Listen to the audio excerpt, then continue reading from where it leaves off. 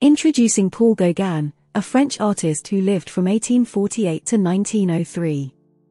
Now, let's take a closer look at some of his artworks and how his life experiences influenced his art. One of his early works is Still Life with moss roses in a basket, painted in 1886. Gauguin's time spent in Paris allowed him to experiment with different techniques and styles, which is evident in this vibrant still life.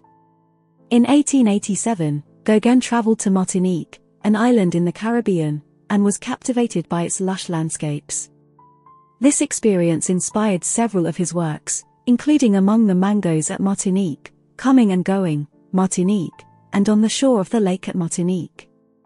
These paintings capture the vibrant colors and exotic beauty of the island. Gauguin also painted portraits, such as Madame Alexandre Kohler and Still Life with Profile of Laval. These paintings showcase his ability to capture the essence and expression of his subjects. One particularly interesting work is the Breton Shepherdess from 1886. Gauguin spent some time in Brittany, a region in France known for its rural landscapes, and was inspired by the local people and their way of life. This painting depicts a young shepherdess in traditional clothing, capturing a sense of simplicity and authenticity.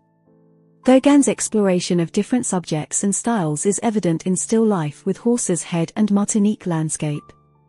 These works showcase his bold and vibrant use of colors and his ability to capture the essence of the subjects.